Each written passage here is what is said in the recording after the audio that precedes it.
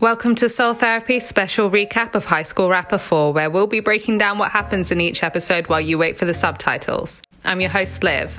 Episode 7 aired on Friday, and here's what went down. The episode introduced us to the long-time tradition of textbook mission in High School Rapper. The teams will go against each other once again with a 2v2 battle and 1v1 battles. However, they can only derive inspiration from a wide variety of textbooks, from maths to history to literature.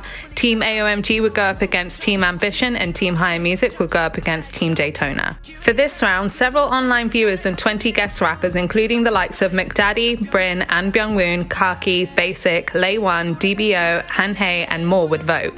The first matchup to be shown was between No Hyuna and Kang Joseph and d.ark and Park Kang-baek, with guest rappers and online viewers casting their votes, with the results to be revealed at the end of the episode. No Hyuna and Kang Joseph chose a chemistry book for their song Methane Hydrate, produced by Gray. The guest rappers remarked that the performance didn't feel like a performance put together by high schoolers. d.ark and Park Kang-baek performed well together on their song Number of Cases, produced by Wei Ched, especially on their doubling. The second matchup was Park Hyun-jin and Kim Dae-hyun versus Hwang Se-yeon and Kim Jae-ha. Park Hyun-jin and Kim Dae-young performed their song Work, produced by Woogie, and the two showcased their stable voice and cute moves, winning over the guest rappers with their packaging.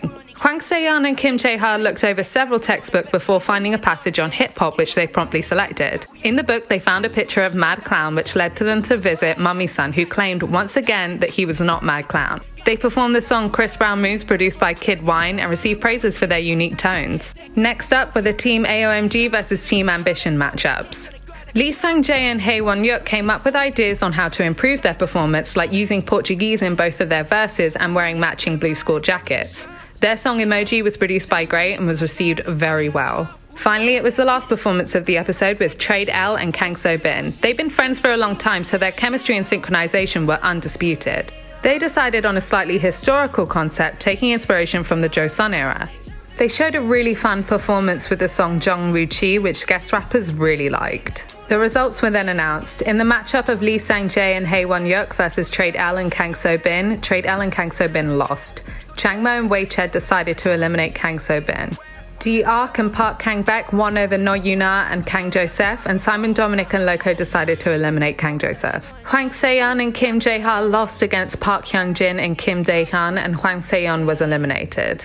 Daytona had to discuss the matter of elimination beforehand, so Hwang Se-yeon already knew what would happen, and he said that he was glad that the team had such a discussion. The final matchup between YLM Foreign and Cho Hung-sung will be revealed next episode, so meet us here next week to find out who's staying and who's going home.